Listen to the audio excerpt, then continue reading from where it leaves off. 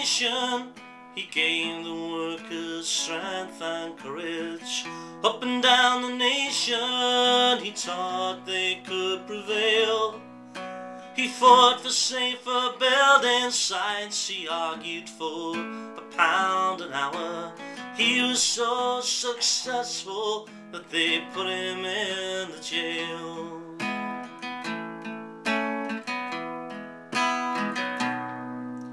The bosses and the Tory party plotted to imprison Dessie. Labour came to power, but still Dessie was not free. So don't just point your fingers at the ones who framed him in the first place. Also at the scoundrels who clung on to the kid.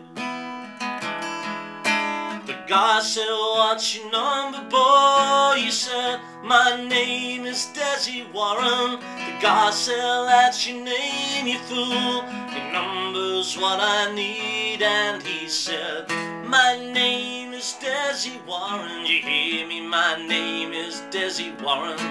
The number, it belongs to you. I'm only saying my name."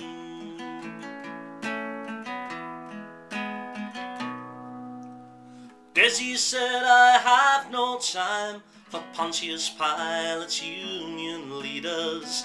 Their job was to protect us, and they're paid to do it well." As they walk into number 10 for drinks and small talk with my jailers, the state still hold me hostage in this solitary cell. The guy said, "What's your number, boy?" He said, "My name is Dessie Warren." The guy said, "That's your name, you fool.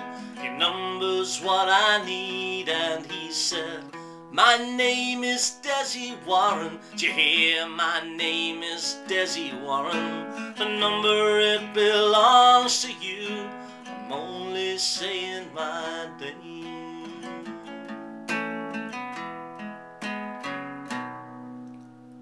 Dessie Warren, he refused to take the label of a criminal. They claimed he was awkward, to be broken and denied. They held him down, injected him with chemicals and tranquilizers. The bastards went and killed him, 'cause he dared to take our side. The guy said, "What's your number, boy?" He said, "My name is Dessie Warren." The guy said, "That's your name, you fool. Your number's what I need." And he said, "My name is Dessie Warren. Do you hear? My name is Dessie Warren. The number, it belongs to you.